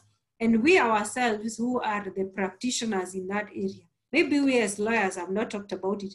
I know that, yes, we are not supposed to advertise our services and all, but whenever we have an opportunity, like me, I can say what I have been doing from the last time that we did this session in March. One other place that I have gone to and talked to the people about writing wills and succession planning is one of the organizations where I used to work. So I had a session and I trained the staff for the same. And people think that wills are very expensive to write. There's a friend of mine who tells me, he's a lawyer, he tells me how he publicizes, like his services for this, is that he goes to an association. And when he talks in that association, he's telling the people, he's just informing them that it's important for them to write wills. And so as to be able to attract many of them, you know, many people say that legal services are expensive. So he just charges me because he knows that once you come to me and I write to you a will, then that is an opening point for me to be able to give you more services. So I don't need to discourage you by for writing the will. Yet I can charge you a small fee for writing the will, then that's an opening point for me to do much more for you. So the people, I've talked about the media, I've talked about the church, I've talked about ourselves as lawyers and the other associations that need to talk about. And I feel that even an association like this one, Wasilianahub, and many of these other associations, that's a good forum for people to talk about estate planning. And I've seen, of course, during this COVID situation, many of the lawyers, the law firms, we feel that we need to do more. There was also another question on who needs to prepare. The last question, please remind me the last question you've asked. The last question I asked was about IP, and the question was, can IP rights be inherited? There is what we call assignment of copyright. You can assign copyright and assign those rights to other people to take thereafter. where you have some of those intellectual property rights, I am trying to think of a patent. Yes, I feel they can be passed on, because I have seen in some of these business, what do we call them? Well, business talks, like we used to have the one for KCB, the Lion Den, is an equivalent in the UK, whereby someone can invest in a company simply because they want the benefit due to the intellectual property, the patent that someone has. So in the same way in a business it can be passed on, it is also the same way it can be passed on to their beneficiaries thereafter. If they have the skills and they are able to take on the business forward, I believe that they can be passed on. Thank you. Just before I let you go, what is the implication of the Mediation Act to a practicing mediator? What is the implication of the current Mediation Act to a practicing mediator? I would say that that Mediation Act, of course, it has been publicized the first time, and people are making comments. So first and foremost, what one needs to do is to familiarize themselves with it. And because the act has not yet been passed as final, I have seen several associations, even Wasilianahub, I've also seen MTI, and some other like chapters where people have chapters of mediation. They have been making their comments and sending them in the time that was there to make comments, so that before the law comes into place, then we have a say in the same. Because you see, once the law it is passed, then it means that we will just have to comply. So what it means is that now once the law has been passed, you have to familiarize yourself with it and to comply with it in as far as mediation is concerned. So we had an opportunity when we had that window for us to make our comments and contribute to how we want mediation practice to be operationalized in Kenya. Thank you for that. Do you have any personal comments about it? No, I don't have a personal comment right now. Okay, okay. Thank you very much for that. I will invite Susan Wendot.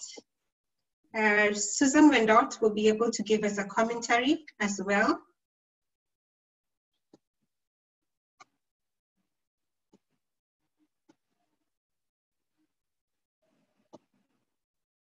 Wendot, are you on? Hello, yeah. Hello. Good evening, Susan. How are you? Fine, I'm trying to put my camera on. Okay, but we can hear you just fine. Sorry? We can hear you okay. Okay, so I'll make it. Thank you so much, Bernice, for that very insightful discussion. I know we've discussed before, but it's getting clearer by the day. We are getting to understand it better. So I'll just pick a few things that she mentioned about why people are not doing wills or just discussing their wealth with their families. I think most of it is nature of Africans. That this is what I looked for. Why should my children or anybody know what I've been struggling to get? I think that's what I guess one of the issues why they are not doing that. So maybe this one now calls for us to do awareness to people on the need of declaring their wealth, having open discussions with their families so that they don't leave them with problems. Then the other one which I took home from Bernice is the need to start working on planning our retirement, planning our succession. Maybe as soon as somebody gets into employment, or as soon as you buy a property, one needs to think of how do you pass it on to the next generation. So maybe that's something that even before somebody gets married, that should be part of the marriage strategies to put in place and how they'll distribute that wealth. So I think that one came out very clearly that we need to do that. I know in some communities there are people who they divide their wealth when they are still alive, and they are witnesses who are elders of the village who witness, and once they do that, that stands. There is no changing because they are doing it in the presence of witnesses. Then the other one was the alternative justice. I'm just wondering, I'll still pose a question to Bernice. I'm just wondering how many people know or are aware about the accessibility to justice, the new system that is available. Because when people hear of a case, all they know is a lawyer or an advocate. So are people aware of these available opportunities to get access to free access to justice?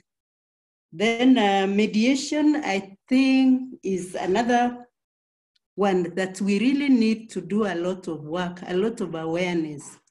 Because if I approach somebody that I can mediate their case, they'll look at me first and wonder, is she a lawyer? Because they're used to having lawyers sorting out their issues. So maybe that's an awareness that really needs to be emphasized so that people are aware there are alternative ways of resolving a dispute other than litigation. So I think that one needs to be emphasized. Maybe as Wasilianahub, we can take it as a challenge to start educating the public about the availability of alternative dispute resolution in form of mediation. So I think that is what I picked. Then when she talked of is succession a success in Kenya, I think I've explained it's not, because of the reasons that I gave earlier, that most people who have wealth, they don't even disclose to their family members. And that's the reason why most of it goes to UFA, the Unclaimed Financial Assets Authority, because there is nobody who takes it. The other one was the failure to write the wills. I think that one we cannot emphasize more, because most people are like, I don't want anybody to know what I have, or if I write my will, I'll go very fast. So I think those are some of the reasons that make people not to write wills. I know, like in my community, somebody feels this is my hard-earned wealth, so why should I tell my children about it? So it becomes difficult, so that when they go, they leave their families with problems of trying to divide those the wealth. Then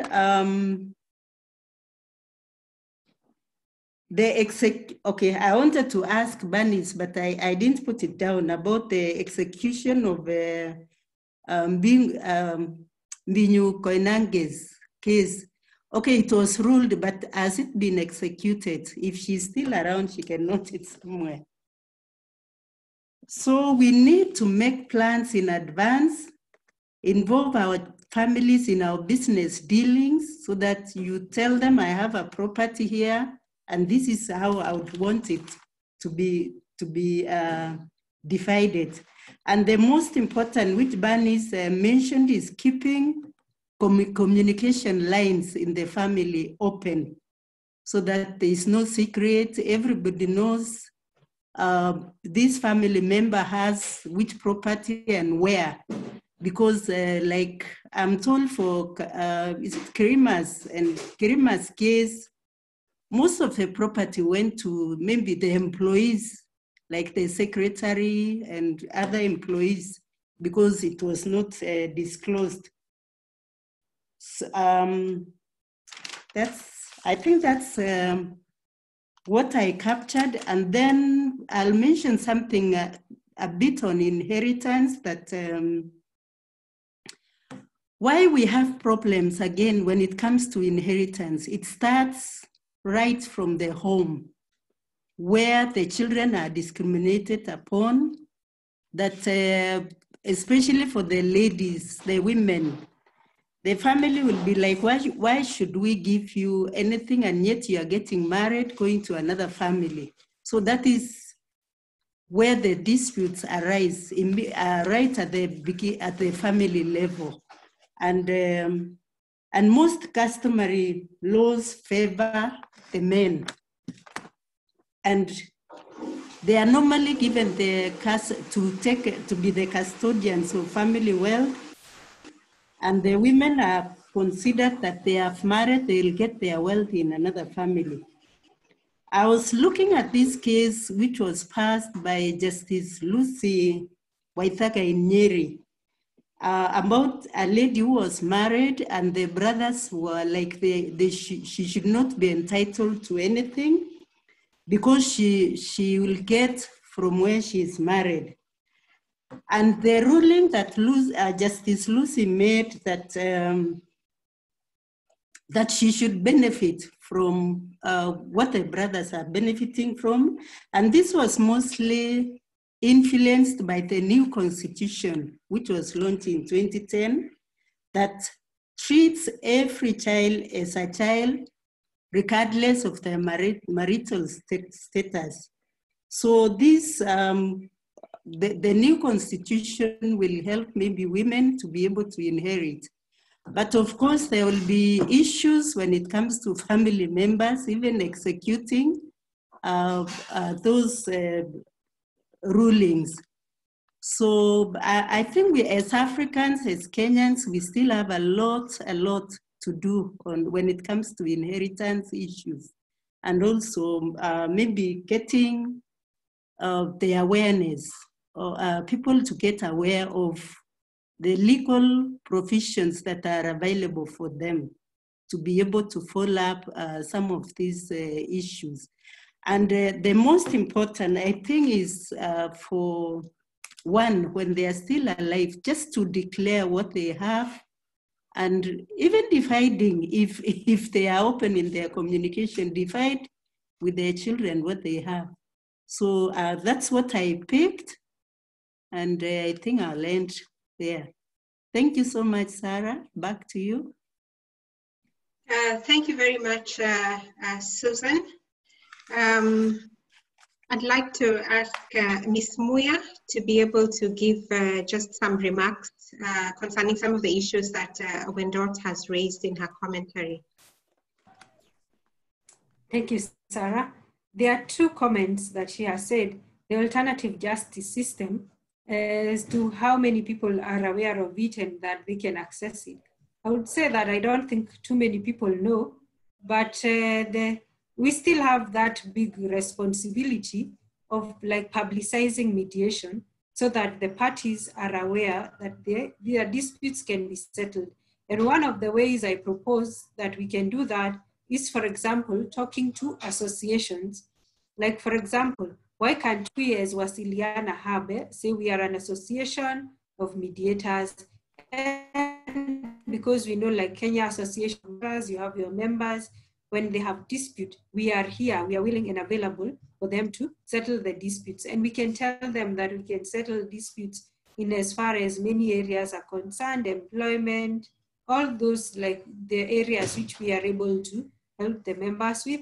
Other associations are like AKI, Association of Kenya Insurers, ISPAC, even an organization like IRA, who are a regulator. And I saw last week we had someone who had come from the banking association. That is also another bodies, because we have to check ourselves. We are the ones who want to be known that we have the skills to mediate their disputes. So we would have to take ourselves to such bodies so that they know we have mediators who can help settle even commercial disputes instead of them going to court and taking forever to be settled.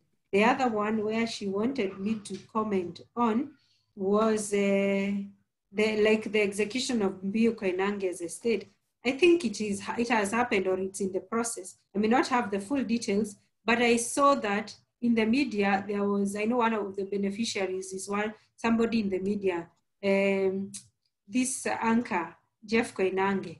I think I saw like there's something he had already inherited from this estate. So we can, I think it is there that the estate is actually being distributed. I may not have the full details, but I think I'm aware of that one. The other issues, yeah, I mostly agree with what she's saying. I think that bit of the fear that, and I think there's also this customary bit where people think that, I think I really agree with her when she's saying that some men may feel, I am the one who has worked for this well. Why do I need to disclose to my people what I have worked for? There are even some people who used to say that what I have worked for is mine. I've educated you as children, go and create your own will. But yet this person will die and whatever he leaves then will be misappropriated if he does not let his children know. What she has said about, yes, inculcating these values and having this trust in the family is very important. And I like what she said about even distributing your wealth when you are alive. There is no reason why. Of course, as per the law, as long as one is alive, the children don't have a right to it. But who says that you have to follow the law? You have your own will that you can implement so that you can distribute your own wealth and explain clearly to the children, I've given this to so-and-so, I've given this to so-and-so for this reason, so that even when you leave, the disputes don't come up. If they have any issues, they raise them and you're able to sort them out there and then. So I think that's a very good way of dealing with the matter. And yes, it's good that the Constitution is recognizing the rights of women. I remember when he was talking about women inheriting property, and that is a big issue that our own society does not recognize the rights of women, which is a point that we need to educate the society so that they can recognize that both male children and female children have equal rights to their parents' estate. Thank you. Thank you, Bernice, for that. I'll just give an opportunity to Mohammed to be able to make his final comments. Mohammed, please. Okay, thanks a lot. I would like to make my final comment. There's something small that I raised. Sometimes when we talk about tested will, tested succession, whereby the succession will be by will, and sometimes the deceased may exclude the dependent and relative completely, excluding them from inheriting the dependent and relatives. And maybe he may write the property to be given to strangers or in any other case, but all in all, he has excluded the dependent and relative completely. And that's naturally will raise dispute in the end.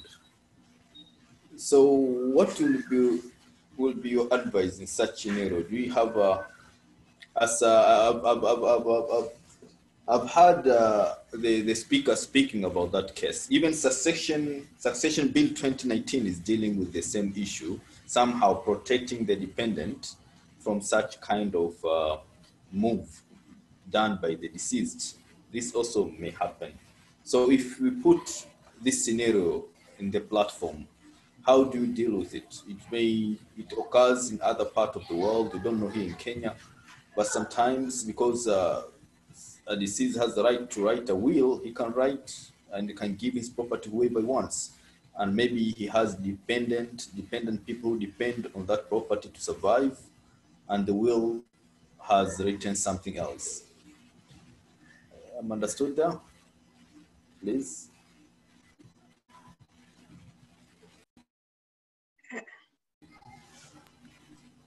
Okay, my comment is that, you see, ultimately, what is supreme is the law of Succession Act. So in as much as I have the free will to write my will and to provide for whoever, even to give strangers or charities, if I have not provided for my beneficiaries, or if I have not provided for them adequately, then they have a right to go to court and challenge a will.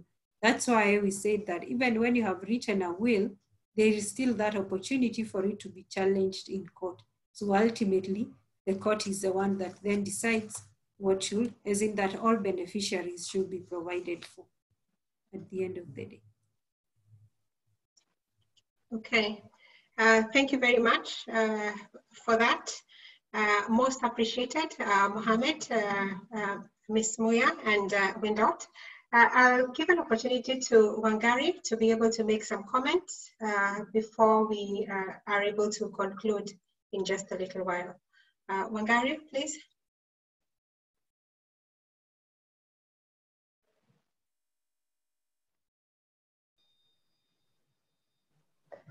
Thank you very much, Sarah. I wish to thank you for hosting us and also for guiding us. And I thank Bernice Muya, most especially because this is actually a rerun. We had this session in the month of March, and the message continues to resonate for us as practicing mediators. And we hope that an even wider audience now has the opportunity to be able to share the message. My comments in this area is that for mediators, this is a very important area for us, an area which we view that mediators can be able to provide some very high level value to not only Kenya, but also to families. We are very aware that families are unique, just as like if you have one hand and another hand, families are very unique, and families run on emotion. They are relational.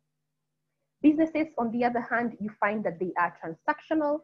And so when we talk about the area that relates to family wealth, because business is also one of the elements, or businesses are one of the elements that come into the context when it comes to the issues of discussing inheritance and succession, we find that sometimes we do have a clash of this. One is coming from emotions, the other one is coming from a rational or transactional context. And that's where we really see that mediators are able to provide very high value, and that is why we actually refer to mediators in this segment, not only just as family wealth mediators, but we are looking at how we grow into family business and also family wealth consultants. So we hope that mediators, after listening to this and also your own experiences that you have had, if you're serving, whether it's at the courts or you have done matters privately, that you will join us in this movement of being able to develop competent family wealth mediators. When Madam Bernice speaks about 500 billion that's seated in the courts or that is held within the courts or the court hands, we should ask ourselves, what does it take for us as mediators to actually be able to work with these families? Because they are not those people's families, they are actually our own families. When we take in mediation into the family wealth conversation, we bring in the beauty of mediation, which is to always help to deconstruct. We help families to deconstruct what is the problem, and then at the same time, we are able to bring in now elements that help them to be able to have a wider picture of the direction that they would like to see their families going. When we speak that we are developing family wealth mediators, some of the things that we are working with now, the mediators who opt in for the family wealth mediation program, is how to be able to engage with families in the development of family constitutions. Family constitutions is one of the set agreements that helps families to be able to lay down rules that enable them to progress from one generation with wealth into the next. Again, as you engage in the family wealth conversations, you discover that there are also other tools families can work with. Families that especially are running, that have businesses, can actually have family councils. The family council then becomes the intermediary between the family and the family business, so that then you're not having children having to go and now go directly, let's say it's like to the CEO who's employed into the business. And with that, then it means that the first generation of a family business or the first generation of the wealth, they are able to be able to pass on to their family a business or properties that are actually in a better and organized way. We did ask mediators when you're signing up in terms of whether yourself or someone you know has been involved in a matter that relates to property or that relates generally to family wealth related disputes. While we have about 80%, when we have about 80% of us who participate in this conversation saying yes, it means that yet again, this is not a conversation about those people who are out there that we mediate for, but it is a conversation that is actually in our homes. And it means that we have the opportunity to even kickstart right there. We view that family wealth mediation transformed from just being a regular mediation. It can actually provide a line of mediation by which mediators can be able to not only specialize, but they can actually run it as a fee-based service. So as mediators, what did we say when we in our responses as to whether we think that mediation is the preferred way for families? And most of us say it is not the preferred way. And we say that it is not the preferred way for families because it is not what is presented first to them, even based on what they know. The judiciary also should act as a first line by presenting mediation on any of the family wealth matters first.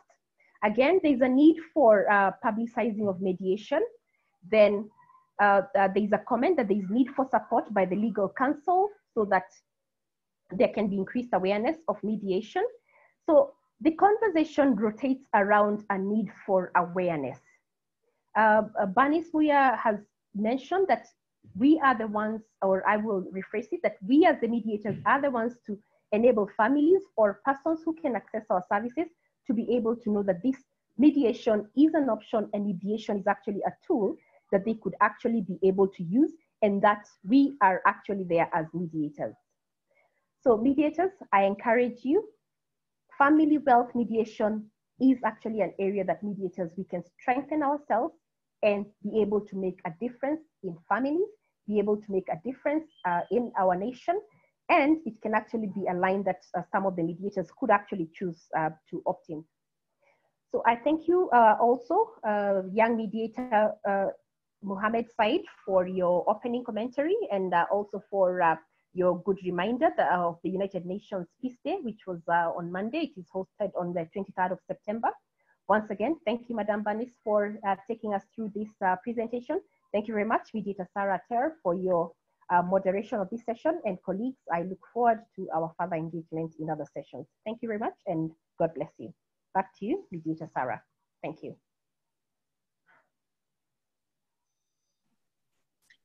Thank you very much, Wangari.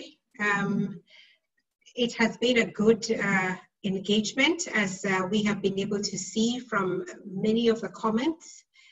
Bernice, I'm sure you have seen quite a number of people appreciate the insight that you have been able to share with us today. It is a little bit difficult to close, but I think we will need to call it to a close today. And I will just invite Bernice for the very last comment, and then we will be able to close. In giving your last comment, Bernice, you might take the question which asks, what happens when a sibling does not honor the will of the parent, yet the sibling is married? And with that, we will be able to close. Welcome, Bernice. Thank you. The question on what happens if a sibling does not honor the will of the parents, yet he or she is married. I don't see where the issue of the person being married, could it be that it has to do with property and the parents had decided maybe this property will go to so-and-so? Maybe if that's the case then, and the sibling does not wish to honor that, then I think mediation is the best way to go, whereby instead of rushing to go to court, why don't you look for like relatives? You see, for example, it's your family.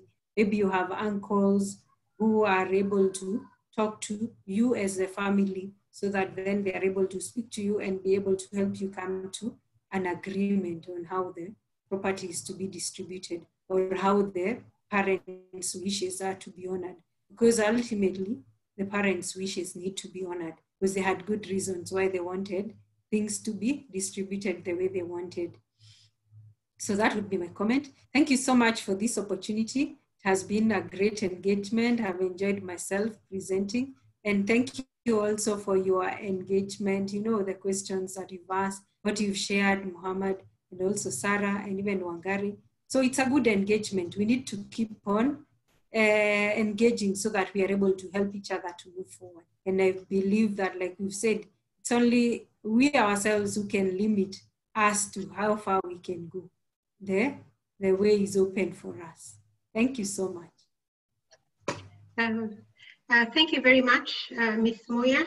Ladies and gentlemen, we have come to the end of our seminar this afternoon. We have been looking at inheritance and succession plan, asking the question whether succession is a success in Kenya. I think what we have been able to see is that there is lots of opportunity for using mediation to be able to enable the success of succession in Kenya.